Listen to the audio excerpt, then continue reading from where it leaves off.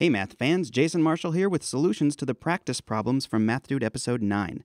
This episode continues on from where the previous one left off.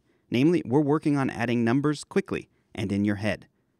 In these practice problems, the goal is to add numbers from left to right, instead of the slower method of adding from right to left that most of us learned in school. Look at the first problem.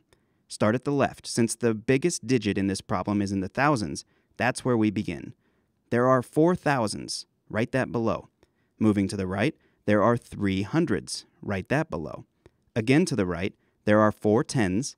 And finally, there are 10 ones, which of course is the same as 110.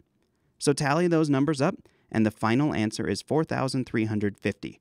No need to carry digits or do any additional bookkeeping. In the next problem, we increase the total number of numbers to add by 1.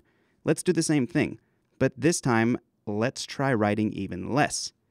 Again, the biggest digit is in the thousands, so start there on the left.